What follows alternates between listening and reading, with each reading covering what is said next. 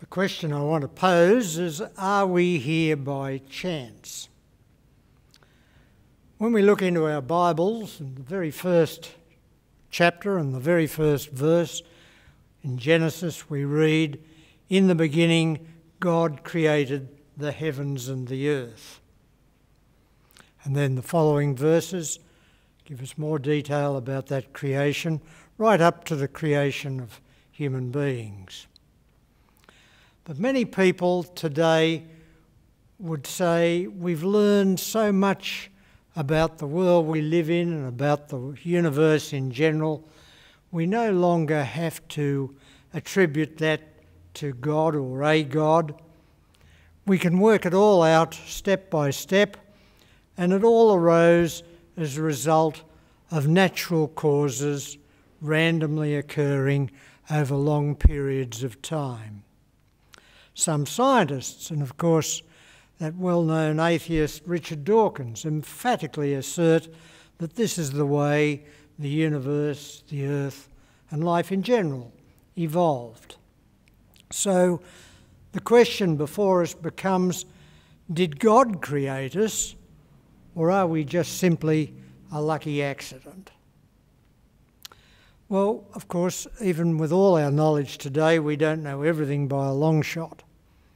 Our knowledge is incomplete, and many of the things that we think we understand in science are probably wrong. And because we don't have sufficient data, we can't be sure.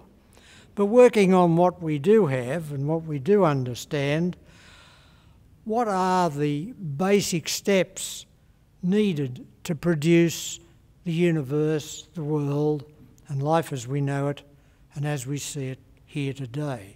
What's the recipe or the prescription for a universe? The conditions that must be in place, without any one of which we probably would not be here. We must start with a singularity, and no one knows quite what that is.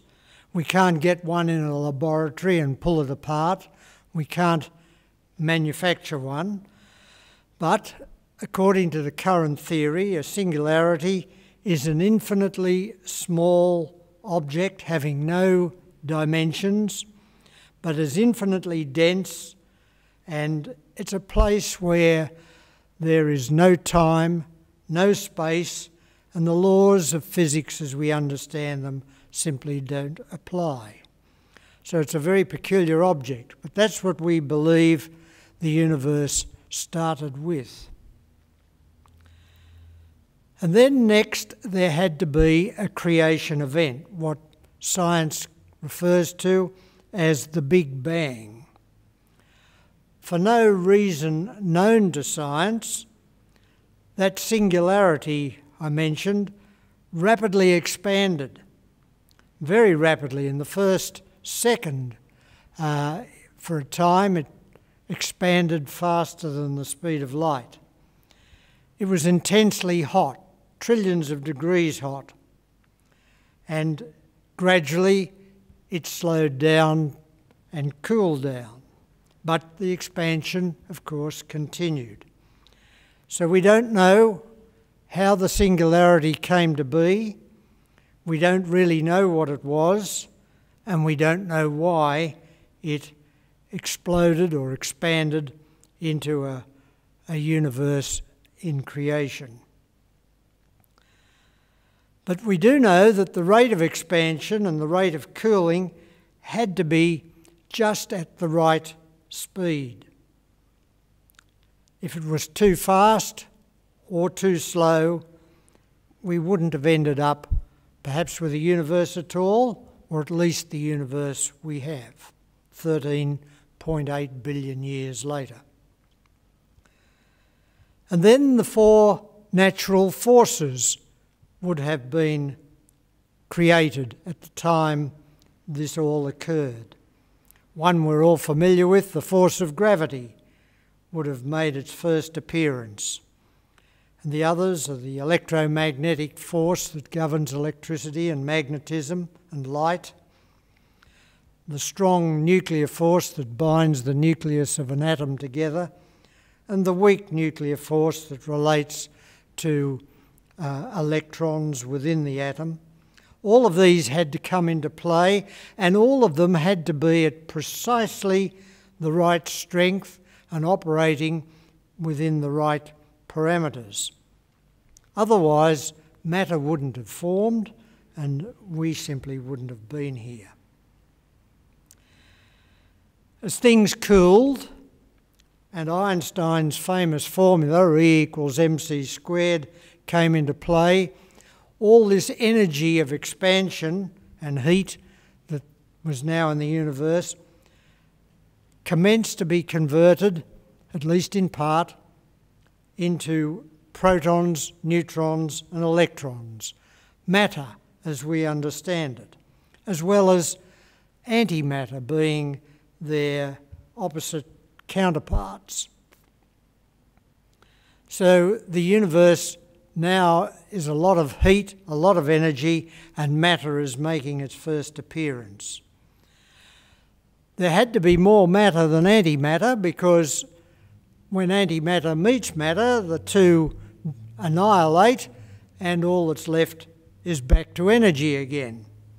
So as we live today in a universe that has matter and very little, if any, antimatter, there had to be a surplus of matter over antimatter at the start, and we don't know why or how that came to be.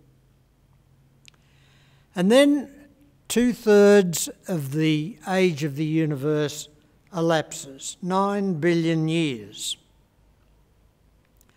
And 9 billion years after the Big Bang, not for the first time, because this happened many times, a huge cloud or nebula of gas and dust, for some reason, began to spin and contract as it span. Probably it collided with another similar cloud, or an exploding star disturbed it, and as it travelled through space at high speed, spinning all the way, part of the content of the cloud contracted into a clump in the middle that became denser and denser as it got smaller and smaller, and eventually so dense, nuclear reactions started to take place in the hydrogen of which it was largely composed, and a star was born. Smaller clumps orbited from the same cloud, orbited the new star, but they were not sufficiently big enough to light any nuclear fires, and as a consequence remained just balls of gas and dust contracting and eventually assuming a spherical shape. These were the planets and the moons and all the other contents of the solar system. Most stars, or at least half the stars, and probably the majority of stars in the universe as we know it, are double or multiple stars. We were fortunate that with the choice of our sun, it was a solitary one, because had we been a planet orbiting 2 or more stars and being subjected at varying intervals to multiple starlight and then perhaps only one or none, the climate change would have been horrific. So we were lucky to end up with just the sun. But the sun had to be just more than a solitary star. It had to be long-lived. Many stars only last a few million years, and that, as we know, isn't long enough to produce the world we live in today. And then again, not only has the star got to be long-lived, it's got to be very, very constant in its light and heat output. Otherwise, again, we wouldn't be able to withstand the variations in climate. And then, of course, there have to be planets around the star, and as our recent exploration of stars near the Earth reveals, it seems most stars have a family of planets. But not many have a planet that duplicates in any sense the planet we live on. There are always some variations that would make their planets dissimilar from ours. And this planet, the Earth, has to be at just the right distance from the Sun, to be neither too hot nor too cold, what's often referred to as the Goldilocks zone. We look at our own solar system and we see Venus, which is 70% of the distance we are from the Sun, and yet it's far too hot, with a surface temperature of about 450 degrees. We look at the other planet that's closest to us, beyond us, Mars, and it's about 1.5 times further out than we are, and it's far too cold. And then our orbit round this star, this Sun, has to be nearly circular. Orbits are never exactly circular, not in nature. They're always elliptical. But an elliptical orbit can be almost circular or nowhere near circular. And if we were in the latter sort of orbit, as some planets are, Pluto, for example, in our own solar system, when it was a planet, was in a highly elliptical orbit, it would mean that for half our year we would be close to the Sun, for the other half perhaps twice as far away. And again, that would have a devastating effect on climate. Our planet has to rotate. It rotates, of course, once every 24 hours. If it didn't rotate as fast as that, and Venus takes over 220 odd days to rotate once on its axis, if it rotated as slowly as that, it would mean that the Sun would bear down on parts of the planet for many, many days and weeks without break, and the rest would be left in darkness, again having a devastating effect on climate. If it rotated too fast, within a matter of a few hours, the effect on our atmosphere, the winds that were generated and the currents in the ocean would be equally devastating. The axis of our planet is tilted 23.5 degrees, and this provides for us our seasons, summer and winter and so on, both in northern and southern hemispheres. If we didn't have that, we would have an eternal summer in the equatorial and tropical regions. We would have much greater ice caps north and south, and probably much of the planet would be uninhabitable. We need a large moon to stabilise our orbit. Our orbit, of course, is largely controlled by the gravitational influence of the Sun. But the other planets, particularly the big ones like Jupiter and Saturn, also have an effect on our orbit and give us a much gentler tug, but sufficiently to disturb over long periods of time the nice circular orbit that we almost have at the moment, as well as the tilt of our axis.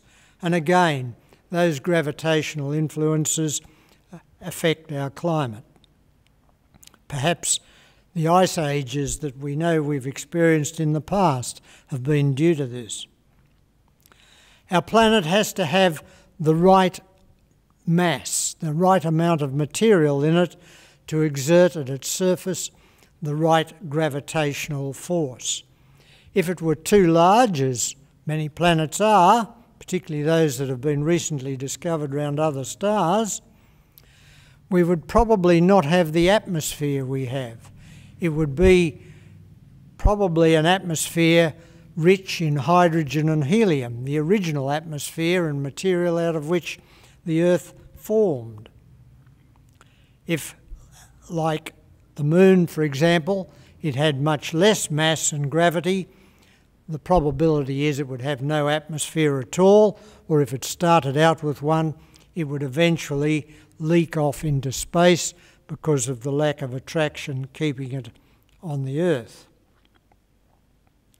And then we have in our solar system a number of large outer planets, much bigger than the Earth, and which have the effect of deflecting incoming material that might otherwise collide with the Earth. Comets and asteroids and meteoroids that could cause immense damage to life on the Earth.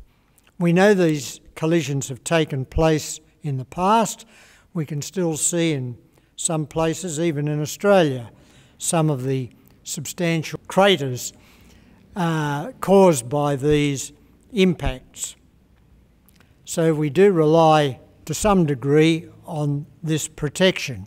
In 1997, astronomers witnessed a comet attracted by Jupiter on its way in towards the Sun, and Jupiter's gravitational forces tore the comet apart into about 20 pieces, all of which subsequently crashed into Jupiter.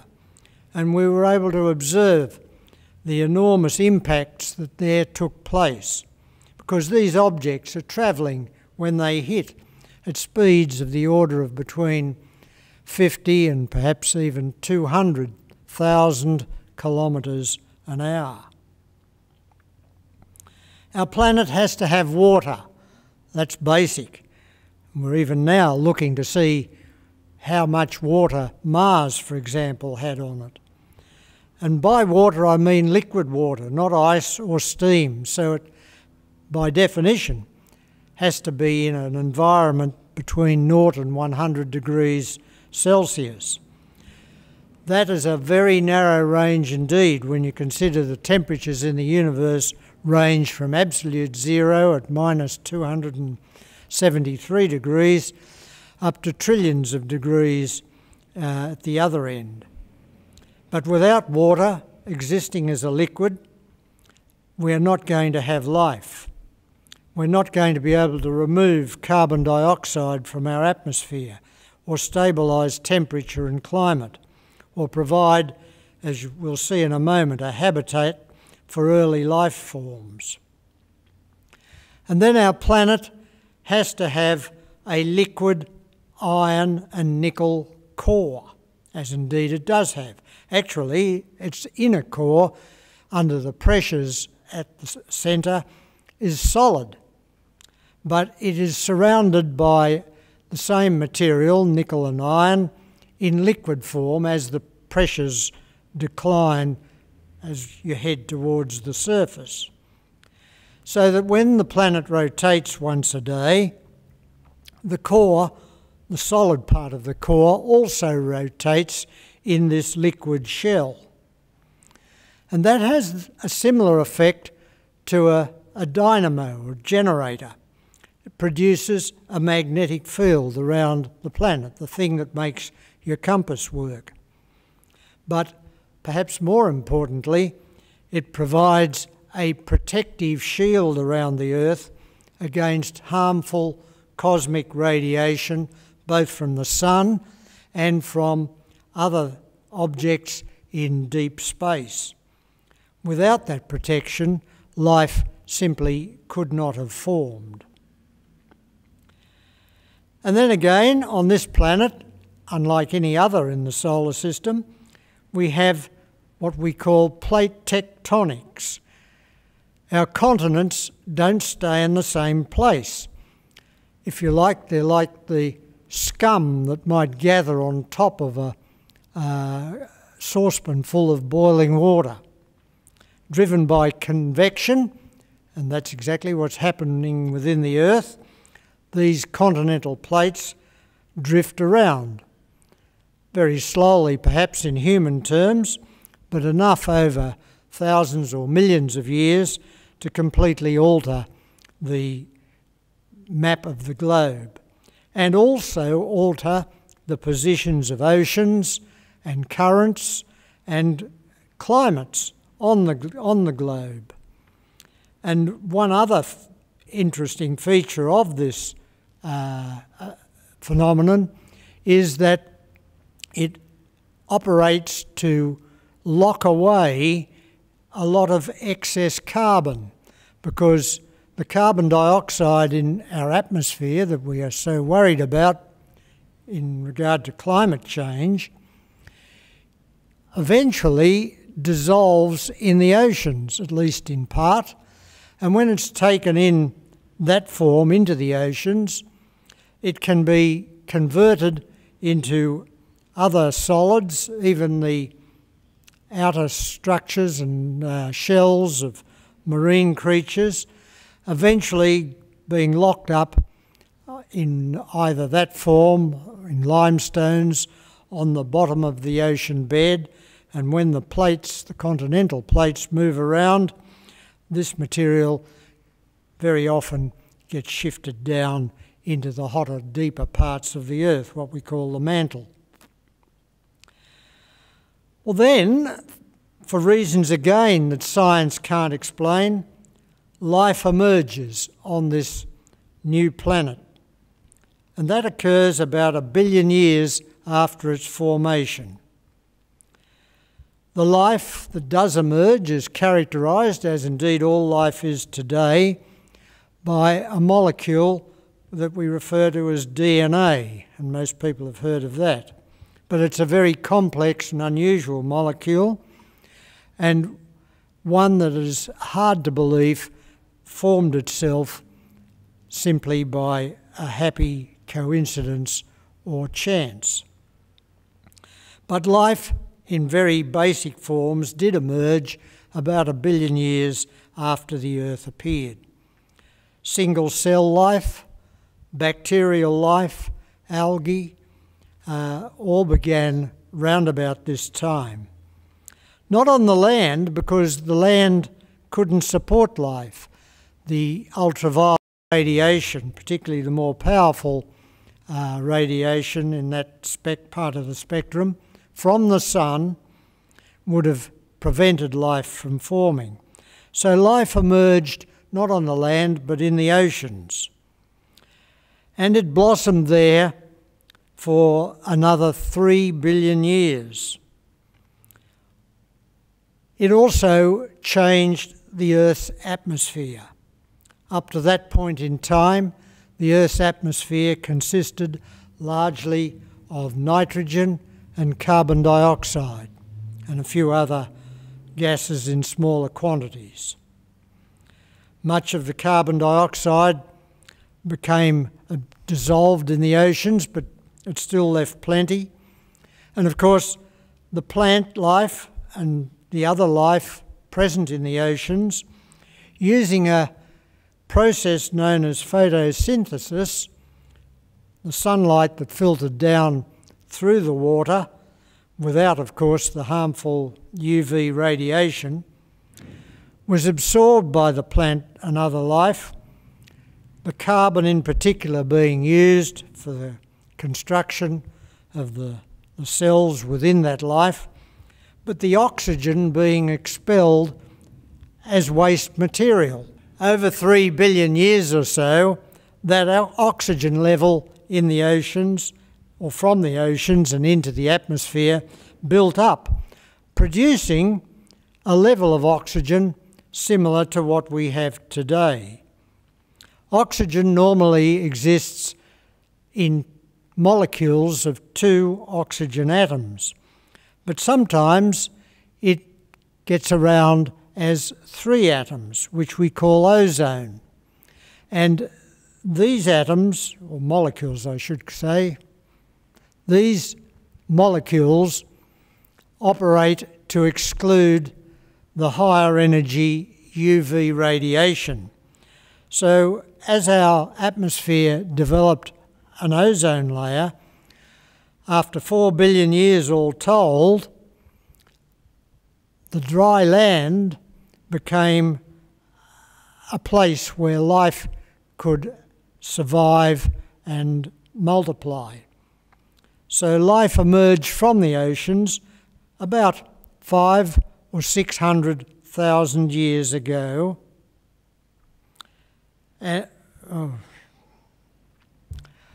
or 600 million years ago, and started to evolve upon the land, ultimately as we see it today. There had also to be one further condition. During this period, particularly whilst land was being utilised as a habitat for life, the planet had to be free from any devastating, life-extinguishing events. Events like collisions with large asteroids or the presence of supervolcanoes erupting and altering the climate. In fact, events of this nature did occur during this period, and many of them are thought to be the separation points between the various geological ages, when many life forms disappear and then subsequently new ones emerge. It was probably an asteroid that wiped out the dinosaurs 65 million years ago. But it didn't just take the dinosaurs, it took many other forms of life as well. And incidentally allowed new forms like mammals and ultimately us to develop. Perhaps we wouldn't be here were it not for that particular asteroid. And then one last condition: there has to be sufficient time for all this to happen. And in our case is the only one we have to look at, it took altogether from the point where the Earth started to form, it took 4.6 billion years. Now, I've just run through some 29 in all, 29 conditions that have to be gone through to reach where we are at the present stage. If you remove any one of those items or assign to them different values or strengths or frequencies, as the case may be, you end up with a universe and an Earth, if in fact they exist at all, vastly different and probably not habitable as far as the Earth is concerned for life. We know we have something like 200 billion stars, and probably each of them has planets of one sort or another, in our Milky Way galaxy. But as far as we know, there is no other just like Earth, and probably in view of the large number of conditions that have to be present, none other that can bring together all of those 29, plus any others we haven't yet thought of or become aware of, all of those conditions together to constitute what we know as life on this planet today. So getting back to our start, our question, are we here by chance? What's the likelihood of all these factors coming together, as Richard Dawkins would argue, by natural events, natural processes occurring at random? If we were to give each of these conditions a 10% chance of being present, arbitrary but not unreasonable, some are more likely than 10%, some are less likely, but if we assigned that kind of chance to each single one of them, we'd end up, when we put it all together to see how our chances would be for all 29, with 1 followed by 29 zeros, an enormous number exceeding by far the estimated number of stars in the entire universe. We don't know what the individual chances are of most of these factors occurring, But what we do know is the chances are obviously going to be extremely remote if we have to rely upon natural processes. So I think it's almost inevitable. The answer to our question is, are we here by chance? No, we are not. And if we're not here by chance, it seems to me we must be here as the product of intentional design. And if so, there has to be a designer. And this surely is very strong external evidence for the presence of God as that designer and creator. Of course, we don't need this, many of us, to prove that God is there. We know God exists because we talk to him. We know that he acts within our lives. We pray to him. He answers our prayers. The presence of his Holy Spirit in our daily lives is a given, and without which our lives in any event would be vastly different. But here, in the processes I've described and the conclusion I've reached is, if you like, external evidence unsupported by any theological basis, but external evidence based purely on our observation of the physical world. I think we can again return to the Bible, this time the Psalms, Psalm 19, and readily affirm as true the first verse of that psalm. The heavens declare the glory of God. The skies proclaim the work of his hands.